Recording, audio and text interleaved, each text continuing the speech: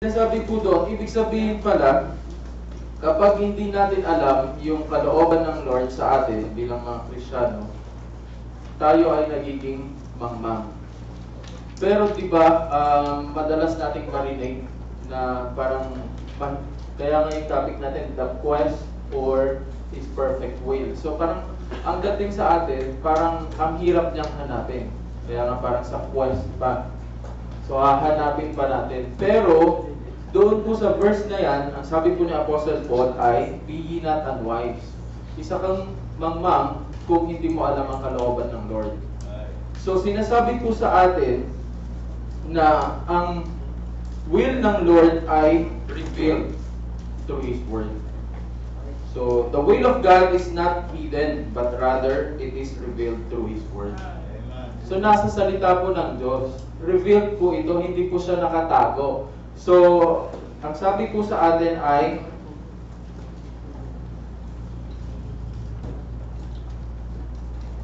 sabi po sa atin, God does not bypass our minds when it comes to His will for us. Kaya nga sabi ni Paul, sabi niya sa Ephesians 5:17, huwag tayong maging mangmang. Okay? So, parang hindi itinatago sa atin yung kalooban ng Diyos. Ano po yung, kumbaga, ano ba yung purpose ng Lord kung sasabihin natin na nakatago yung kalooban niya para sa atin? Or mahirap alamin yung kalooban ng Lord? Or mahirap hanapin yung kalooban ng Lord? Parang wala po tayong makikitang purpose kung bakit itatago ng Lord yung kalooban niya para sa atin. Ang kalooban ng Lord ay revealed po. Pero, may mga bagay tayong dapat i-consider para talagang maunawaan natin ang kalooban ng Lord. Okay? So, meron tayo, I think, 8 rules po yung 8 rules po ba? Ito po ay anak po siguro ng preaching po kanina. Ito po ay 3 rules for knowing the will of God. So, meron tayong 3 rules for knowing the will of God. Sabi po sa atin ay nothing, medyo ano po yung ano niya, para ano na lang po. Point number 1 po, nothing is the will of God. Nothing is the will of God is not in accordance with the Word of God. Or kung i-transform natin sa positive statement, the will of God, the will of God is in the Word of God. So yun yung parang simple na. Ang sinasabi niya, wala daw kalooban ng Lord na wala sa kanyang salita. Okay? So, pag sinabi natin kalooban ng Lord, malamang nasa salita niya yan. Nasa Bible po yan. Okay?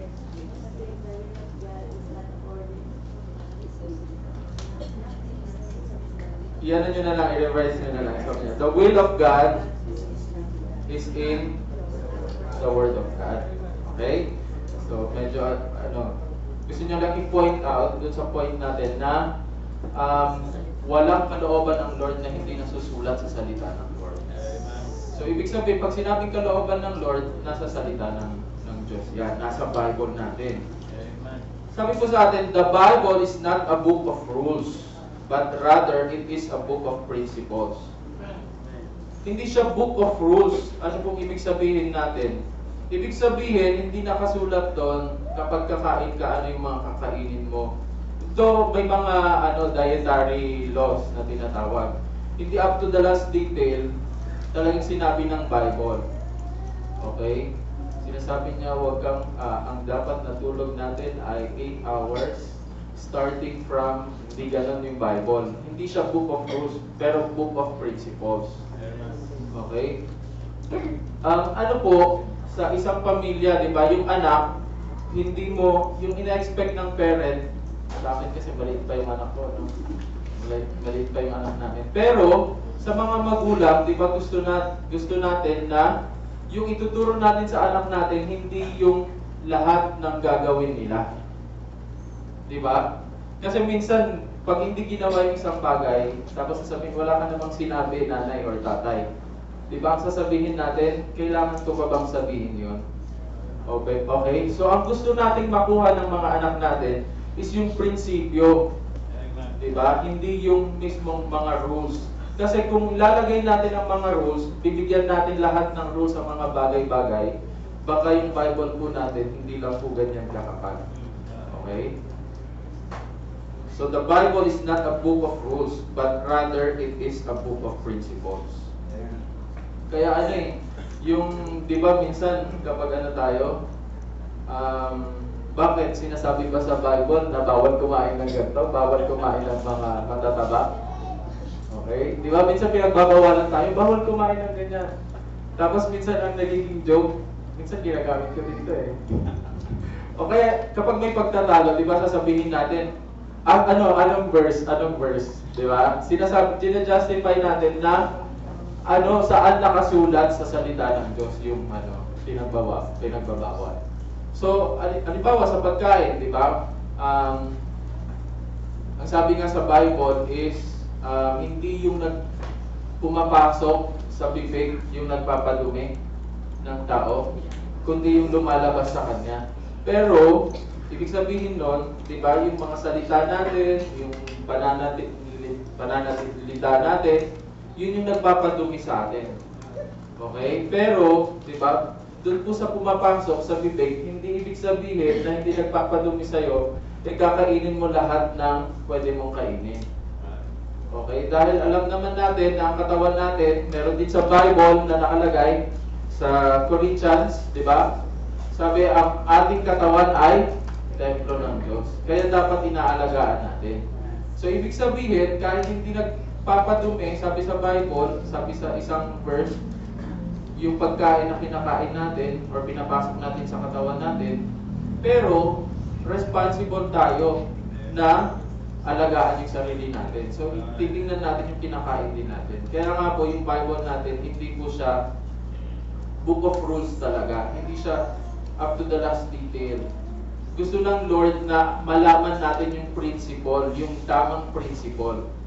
Okay? Yun po yung tinuturo ng salita. Yun nga yung example natin, yung magulang sa anak. Hindi ituturo lahat sa kanila. Ang gusto natin, kahit wala tayo, or kahit hindi natin nasabi sa kanila, yung panatag tayo na gagawin ng anak yung mga bagay na gusto natin na gawin nila. Okay? So, ganun po ang Lord. Yung Bible po, hindi nagtuturo ng rules, kundi prinsipyo po ang tinuturo. Tapos, ito pong binigyan na point dito, we never have, nakalagay, medyo siya, pero i-explain natin. We never have to pray about something that the Word of God commands. Parang ibig niyang sabihin, hindi na daw natin kailangan ipag-pray yung mga bagay na sinasabi na sa salita ng Lord. Paano po? Ano pong example nun? Sub-point po ito ng point number 1 po natin. Sabi niyo, we never have to pray about something that the Word of God commands. Halimbawa po, yung sinasabi, Lord, kalooban mo po ba na maging bartender ako? Di ba? Mga ganon. Yung mag-aaral ka ng, alam mo naman na labag sa kalooban ng Lord. Or hindi labag sa kalooban or hindi gusto ng Lord. Okay? Tapos po, doon po sa pag-aasawa, example din sa pag-aasawa. Di ba sinasabi po sa 2 Corinthians 6:14, sabi po doon, be not unequally yoked together with the unbelievers. For what fellowship hath righteousness with unrighteousness?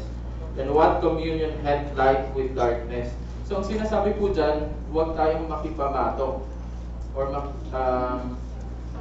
huwag mag-asawa ng hindi kabilang. Yun yung ibig niyang sabihin. Okay? So hindi na natin ipag-pray na, Lord, kalooban mo po ba na mag-asawa ako ng Kristiyano, kapwa akong Kristiyano? So automatic po yun. Hindi ko pinag-pray yun. Or tatanungin mo pa ang Lord kung kalooban niya yung bagay na gano'n. Okay? O kaya pag-pray mo, Lord, siya na po ba ang kalooban niyo para sa akin? Pero hindi naman siya Kristiyano. So, hindi po yun, hindi na dapat pinag-pray yun, yung mga bagay na gano'n. Kasi alam mo naman na kung ano yung prinsipyo na itinuturo ng salita ng Lord. Okay. Pati po sa work, yun nga po, yung example natin kanina, Diba? Mag-a-apply tayo sa isang work. Tapos, sasabihin natin, Lord, ito po ba yung kalooban mo para sa akin? Pero, ano po yung kumpanyang papasukan mo? Diba? Nagdi-distribute siya ng tobacco. Diba? Or ng mga sigarilyo, alak. Yan. So, ang natin, hindi siya pinag-pray kasi alam mo naman na lahat ng bagay, sabi, yung pinaka-simpleng na lang, verse na pwede nating makuha, yung pinaka-classic na lahat ng bagay na gagawin natin sa Lord, dapat nakaluluwalhati sa Lord. So dun pa lang po, yun pa lang na verse na yun, kahit hindi ka bigyan ng specific verse na huwag tumanggap ng trabaho na ganito, na ganyan, ng Bible, alam mo na kung ano yung kalooban ng Lord para sa iyo. Okay? So, kagaya din sa pag-aaral, tatanungin mo po ba, Lord, kalooban mo po ba na mag-aral po ako ng mabuti? Diba? So, hindi na po yun pinag-pray. Automatic po yun. Kasi, sabi natin, lahat ng bagay na gagawin natin dapat nakaluluwa natin sa Lord. Okay? Kaya yun po yung ibig sabihin niya, we never have to pray about something that the Word of God commands. And then, the question we must answer is this. What is your, ano yung final authority natin? Ano yung final authority natin? Alam niyo po, diba, ang ano po natin, yung will ng Lord, nasa salita ng Lord.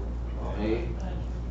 Minsan kasi, diba, parang tayo, may mga sinusunod pa rin tayo na na mga kung ano-ano mga prinsipyo. Okay? Yung kanina, yung sa Christian radio, yun yung nakaano po sa kotse kanina. Meron daw survey doon. Tapos parang meron silang segment doon na parang itatakel nila yung mga astronomy. Okay? Hindi para yung astronomy po, ay, astrology. Astronomy is yung science talaga na. So yung astrology, itatakel nila doon, hindi para itakel yung astrology per se. Kundi titingnan nila yung mga Christian, may mga Christian pa rin talaga, or professing Christians, na naniniwala sa mga reincarnation. Di ba? Minsan, di ba, yung natin, kung bibigyan ko ako ng panibagong buhay ng Lord muli. Di ba? Alam naman natin na hindi po yung biblical. Di ba? Pero, siguro minsan, theoretical lang naman yun. Pero, di ba, hindi po yung totoo. Okay? May mga naniniwala, parang around 20+% na mga professing Christians na naniniwala pa rin sa mga reincarnation, yung mga astrology, yun. Anong year ka? Siyempre, alam mo din kung kasi year ka pinanganak, di ba? Anong month ka? Di ba? Anong sign mo? Di ba? Mga ganon. So, parang nadadala pa rin natin. Di ba? Kaya, dapat iniiwanan natin yun. Kasi ang final authority natin dapat ay yung salita ng Lord. Okay? Ang kalooban ng Lord ay nasa Bible. At ang final authority natin dapat yung Bible. Okay? Hindi kung anong mga prinsipyo. Yung iba po, di ba, sa mga hindi Christian, for some, sabi niya, the church is the final authority. Alam niyo po ba yun? May mga na church ang final authority. Ano po yung example natin doon? This is the Catholic, sabi niya. The church is final. Ito po yung final ang church. Unless, ito po yung medyo nakakaano dito. Unless the Pope speaks ex cathedra, then his word is to be taken as God's word. Diba? May mga ganun po.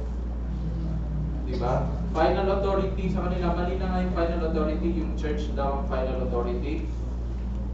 Diba? Pero, pwede pang mabago kapag nakaupo na ang Pope dun sa kanyang upuan na parang may ex-cathedra. Okay? So, nagiging God's word na siya. So, hindi po yung tama. For others, human experience is the final authority. Okay? This is the position of the much of the charismatic crowd. Sabi niya, it happened to me, therefore it is true. So, Yan, tapos meron pa nagsasabi na, I don't care what the Bible says. I know what I feel. Okay, so may mga ganun. Then there is human reasoning as the final authority. Meron ding human reasoning. Minsan ito yung ginagamit na mga logic, ginagamitan ng logic. Diba? Bakit si Jesus daw ay hindi dapat ituring na Diyos? Kasi may logic doon. Ano po yung logic nila? Nagutom siya, napagod siya, di ba? Nakatulog siya dahil sa kanyang pagod. Yun po yung sinasabi nila, dinadaan nila sa logic ng tao. Pero, hindi po yung totoo. Kasi sinasabi din po ng Bible na si Kristo ay Diyos, si Jesus ay Diyos. Okay? So minsan, tapos ano pa po yung ginagamitan nila ng logic? Ang Diyos daw ay mabait, na kagaya ng isang ama, di ba? Hindi ka daw aabot sa point na susunugin mo daw yung anak mo. Okay? Or papasuin mo yung anak mo. Hindi ka daw aabot sa ganun. Kaya yung hell, hindi daw po totoo yun. Yun po yung ginagamitan po nila ng mga human reasoning. Pero alam po natin na ang hell po ay totoo dahil nandyan po sa salita ng Diyos. Okay? Yan. So, ang final authority po natin ay ang salita ng Diyos. Kaya dapat, yung kalooban ng Diyos ay nasa salita lang ng Diyos, nasa ating Bible. Hindi kung saan-saan tayo naka-base. Okay? So, yun po yung point number 1 natin. Nothing in the will of God is not in accordance with the Word of God. For the will of God is in the Word of God. Okay? Tapos, point number 2 ay, before you can know the will of God in your life, mahaba po siya, before you can know the will of God in your life,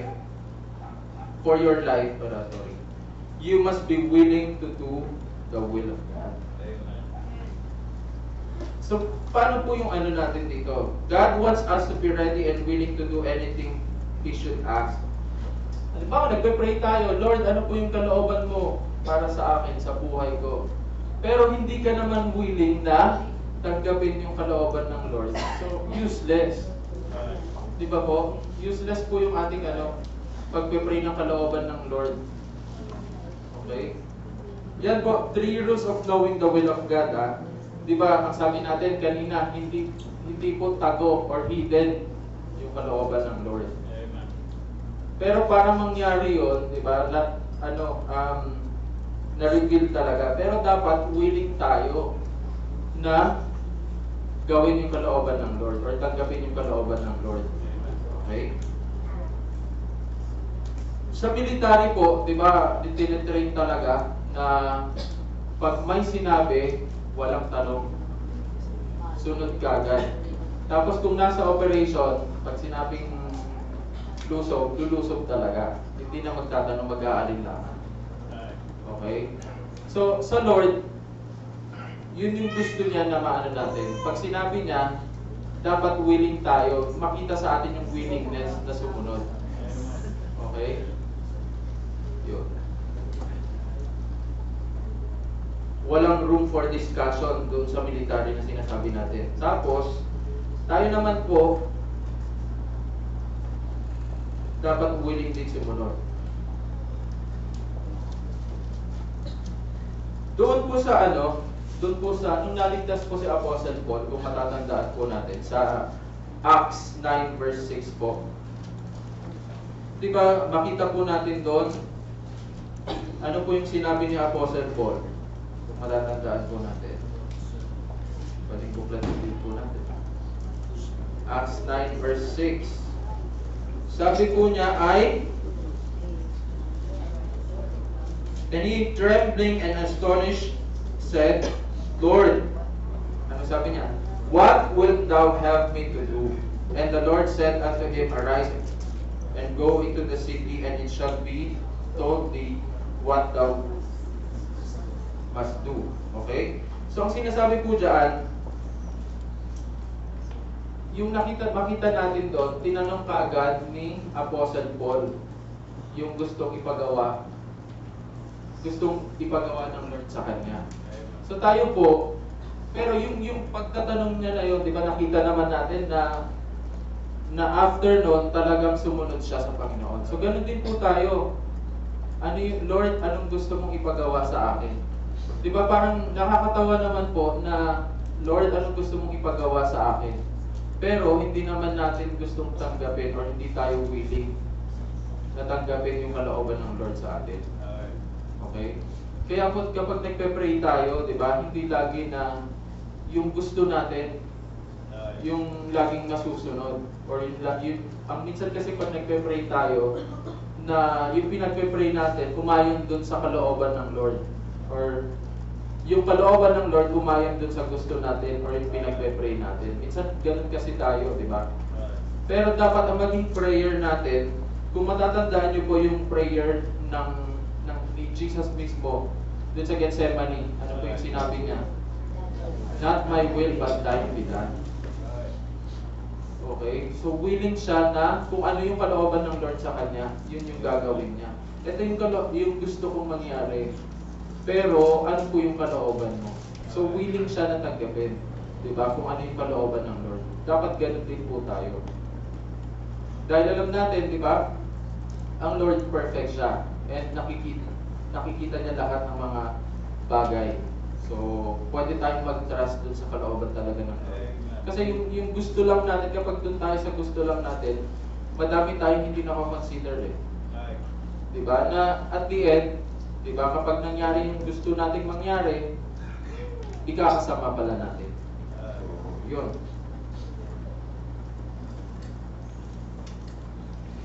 Sabi sa atin, God will never reveal to us His will. Yan. Ito po, for our future, if we aren't obedient to His will, for our present.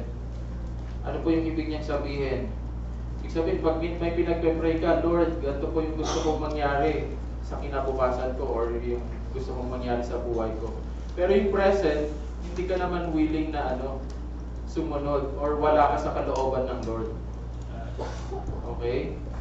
Halimbawa, kahit pag-attend nga lang tuwing Sunday, di ba? Pag-attend po tuwing Sunday, hindi natin ginagawa. Tapos magpe-pray pa tayo, Lord, ano po yung kalooban mo sa akin? Magtatanong ka pa kung anong kalooban ng Lord. Siyempre, ang kalooban ng Lord, pinakauna is umattend ka. Okay? Alam mo namang magpe-pray ka ng kalooban ng Lord dun sa ibang bagay, yung pinaka-unang bagay hindi mo nagawa. Or yung pinaka-present na state mo. Diba? Wala ka sa kalooban ng Lord. Okay. So, God will never reveal to us His will for our future if we aren't obedient to His will for our present. Sabi po, many times our prayers are not to find the will of God, but to see if God will let us do what we want instead of what He said. Yan, yun po yung ibig natin, yung sinasabi natin kanina. Nagpe-pray tayo, ano po yung pinagpe-pray natin? Many times our prayers are not to find the will of God, but to see if God will let us do what we want instead of. Diba, minsan nagpe-pray tayo dahil meron tayong gustong mangyari sa buhay natin. Diba, minsan, Lord, gusto ko po na ganito. Diba? Ano po yung kalooban mo? Diba? Sinabi mo, ito lang gusto mo. Diba? Minsan, yun nga yung natin, na yung gusto natin, umayon yung Diyos dun sa gusto natin. Minsan, ganun yung prayer natin. Hindi para talaga alamin kung ano yung kalooban ng Lord. Okay, in that way, parang hindi tayo ready, di ba, na tanggapin yung gusto ng Lord para sa atin.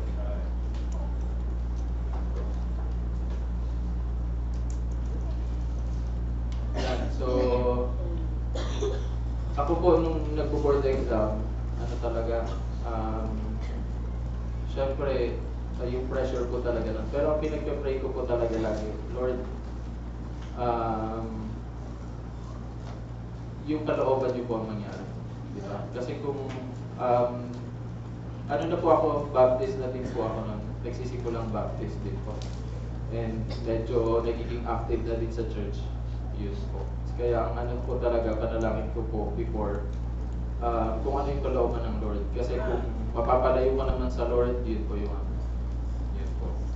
Pati din po sa work, at kahit sa relationship, ganoon din po yung pinag-pray ko. Na kung kalooban mo po Lord, diba? Yung kalooban mo po ang siyang mangyari. Kasi alam natin na, ako po kasi, syempre, yung sa relationship ko, pinag-pray ko talaga na ibigay sa akin ng Lord yung someone na hindi maglalayo sa Kanya. Kasi may mga nasa past relationship ako na ganun po yung ano, nangyari. Yun po. So, tsaka ano yun po talaga ang laging pinag-pray natin. Una ang kalooban ng Lord. May mga bagay na napangarap tayo, di ba? Pero minsan yung mga gusto natin, tinatabi natin. Ano yung kalooban ng Lord para sa atin?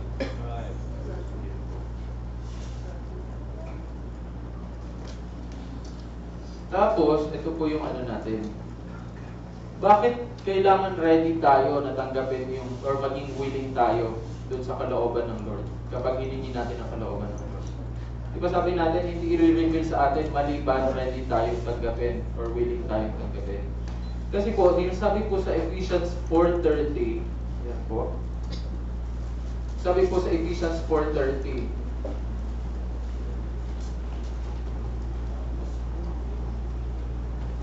and grieve not the Holy Spirit of God, whereby ye are sealed unto the day of redemption. So, yung banal na Espiritu na nananahan po sa atin, yung gusto po ang topic po namin kahapon, yung dalawang pagkatao na meron tayo. Yung banal na spirit, tsaka yung spirit at tsaka yung flesh, di ba? Yung spirit tsaka flesh, contrary to one to the other, ang sabi dun sa verse. Sa verse natin. Sa John ba yun? Sa John. So, ang sinasabi doon ay contrary, salungat yung flesh at tsaka yung spirit. Okay? Ang gusto ng spirit, yung bagay patungkol sa Lord. Pero yung flesh, siya yung tinatamad lagi, di ba? Siya yung inaantok pag may pangangaral, yun. Lalo na kung nakakaantok yung pangangaral, gano'n. Yung flesh po, yun yung ano, maging aware tayo na yun yung flesh. Yun yung natural natin, di ba? Sabi ko nga kay Pastor, bakit sabi ko, nung Saturday, wala kaming kasi nasa Tagaytay po kami. Parang pwede kaming mag-extend ng tulog. Pero yung body clock ko naman, gigising siyang maaga, tapos wala na, hindi na siya makakatulog. Kahit pilitin mong matulog. Minsan, dun pa parang sa kakantay mo para makatulog ka, sobrang late naman. Sobrang late na, pero hindi ka nakatulog. Pero pag nung Sunday, parang hindi ka parang ayaw mong parang hindi ka magising. So parang bakit pag Sunday, di ba? Kasi yun po yung flesh natin, kasi alam na yung kaaway po, di ba? Or yung sarili din natin mismo, yun yung flesh, yun yung gusto niya, di ba? Laging magkakontra dun sa gusto ng spirit. Ang gusto ng spirit umattend tuwing Sunday na hindi late. Yun po yun hindi lang gusto ng spirit na umattend. Gusto niya rin na hindi rin pumalate. Yan. So, tapos, yung flesh, parang sabi ko, parang ang hirap gumising. But pag Sunday gano'n, kung napapansin niyo po, di ba? Kaya alam na kapag wala tayo. Kasi gano'n po talaga yung flesh. Pero dapat maging aware tayo. Laging kontra yan. Di ba? Laging kontra yung spirit at flesh. And kapag hindi po napagbibigyan yung gusto ng spirit or hindi nasusunod, nag-grieve po natin. Ito yung, kasi from the day of redemption, di ba? Naselyohan na tayo ng banal na spirito. Okay? Kaya kapag tayo may ginagawa na hindi kalooban ng Lord or hindi sa kalooban ng Lord or hindi natin hinahayaan ng banal na spirito sa ating buhay, nag-grieve po natin yung Holy Spirit. Kaya po, doon po sa pag-pray natin para malaman, di ba, yung kalooban ng Lord, sabi natin, dapat maging willing tayo. Pero kung yung willingness wala doon, di ba? Mas lalo tayong magkakasala kung i-reveal sa atin ng Lord yung kanyang kalooban. Di ba, nag-pray tayo, tapos hindi naman tayo willing. Tapos ni-reveal. Diba? Yun yung gustong gawin ng Holy Spirit. Yung bagay na gusto ng Diyos na gawin natin. Pero, kung hindi naman tayo willing, lalo lang tayong magkakasala. Kasi nag-grieve pa natin ang Holy Spirit. Kaya, wag po tayong maasa na bakit hindi nire-reveal ng Lord yung kalooban niya sa akin. Kung sinasabi natin na lantad pala ang kalooban ng Lord sa akin, revealed pala ang kalooban ng Lord sa akin, bakit hindi ko nalalaman? Kasi baka hindi tayo willing na tanggapin kung ano yung kalooban ng Lord sa akin. And then, point number 3, sabi po sa atin, last point na po ito, kaya isip na po tayo. Sabi niya, the Lord must reveal His will to His child who is yielded. The Lord must reveal His will to His child who is yielded. Yung yielded po dyan ay surrendered. Yan po. Kung titingnan niyo po, bubuksan po natin dun sa Romans 12, 1-2. I beseech you therefore, brethren, by the mercies of God. Sa kakaulit po natin, dapat memorize na po natin. No? I beseech you therefore, brethren, by the mercies of God, that ye present your bodies a living sacrifice, holy, acceptable unto God, which is your reasonable service. Yung 2, and be not conformed to this world, but be ye transformed by the renewing of your mind, that ye may prove what is that good and acceptable and perfect will of God. So sabi po niya dyan ay, present your bodies as living sacrifice. Yung present your bodies as living sacrifice is kailangan surrendered po. I-present mo or i-surrender mo yung buhay mo. Pero hindi sabihin pagsuko pa ng buhay na na paglilingkod na magpapastor ka. Hindi po. Hinihingi po talaga sa atin bilang mga Kristiyano na yung buhay natin, ibigay natin sa Lord. Yung sarili natin, ibigay natin sa Lord. Anong gusto ng Lord? Di ba sabi nga natin, you are the Father, I am the clay. Di ba, dapat ganun po tayo. Na kung anong gusto ng Father, di ba, na maging hulma ng clay, di ba susunod lang naman yung clay. Hindi pwede yung clay magtigta, ay ganito pala yung gusto ko. Di ba, ganito yung shape na gusto ko. Hindi pwedeng ganon. So, ang sabi sa atin, present your bodies a living sacrifice. Then, tapos sabi dun sa verse na that ye may prove what is the good and perfect will of God. Para malaman natin yung kalooban ng Lord. Ibibigay natin yung sarili natin. The key is surrender. Sabi po sa John 6:38, kahit si Jesus, sabi niya ay, ano po yung kanyang sinabi sa John 6:38?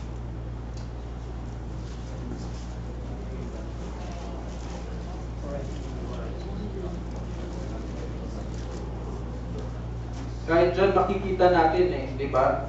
Kung anong kalooban yung sinusunod ni Jesus. Sabi niya, for I came down from heaven not to do my own will, but the will of Him that sent me.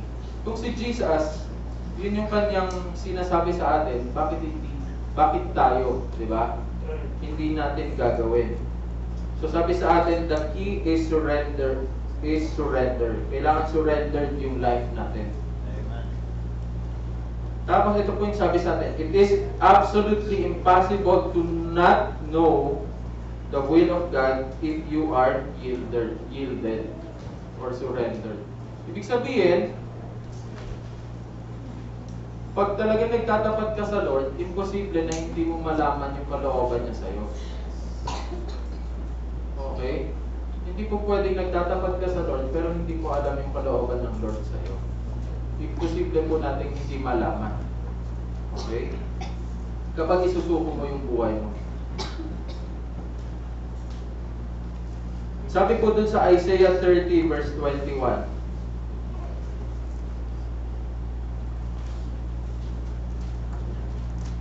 Sabi nga po, and thine ears shall hear a word behind thee, saying, this is the way, walk ye in it. When ye turn to the right hand, and when you turn to the left. Ang ibig niyang sabihin ay, yan po yung pangako ng Lord na kapag susunod tayo sa Kanya or magtatapat tayo sa Kanya, i-guide niya po tayo. Sa Isaiah 30 verse 21, i-guide niya po tayo. Kaya kung nagtatapat tayo sa Lord, imposible talaga, di ba? Kasi ang pangako sa atin ng Lord ay i-guide niya tayo sa ating tatahakin.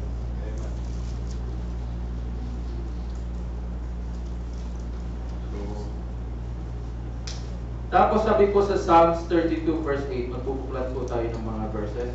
He will guide us by His eyes. Psalm 32:8.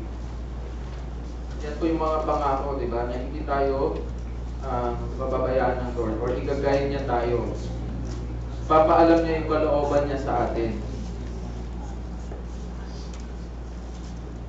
Kung atin lamang, ano po, sabi sa 32:8. Ayan, yun po yung pangako. Sabi niya, I will instruct thee and teach thee in the way which thou shalt go. I will guide thee with mine eye. So yan, yun po yung mga pangako.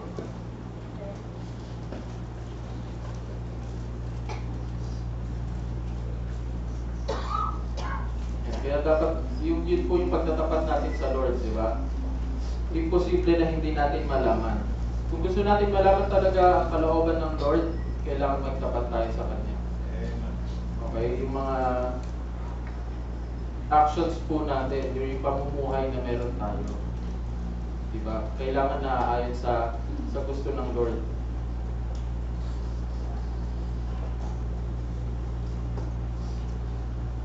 Tapos, pero ito po yung sinasabi sa atin naman dun sa Psalms 106:13 verse 15. Ito po yung isang katotohanan din naman. Na kapag ayaw natin yung kalooban ng Lord, ibibigay din naman ng Lord yung gusto natin. Pero ano po yung mangyayari sa atin? Dun sa Psalm 106 verse 13 to 15, ito po yung sinasabi niya kung ano po yung nangyari sa mga Israelitas.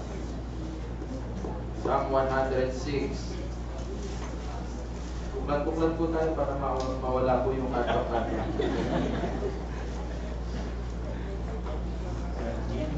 13 to 15 po. Sabi niya, they soon forgot His works. Ito po yung mga Israelites. Nakalimutan nila yung ginawang kabutihan ng Lord sa kanila. They sang His praise. Ito pa. Ay, nasa na ako? Parang nawala. 13. They soon forgot His works.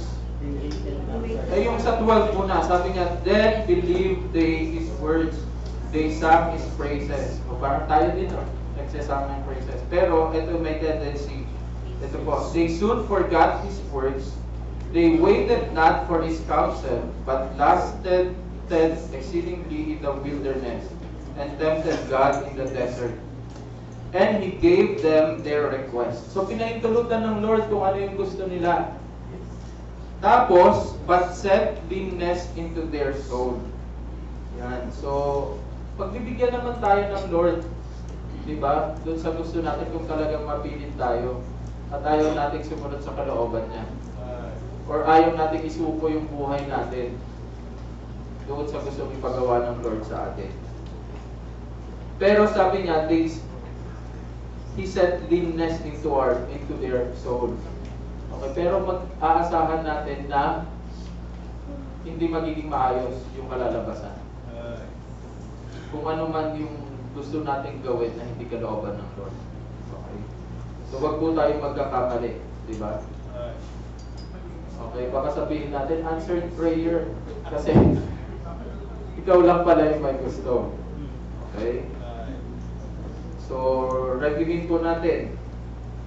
Nothing is the will of God if po pala yun, if it is not in accordance with the Word of God.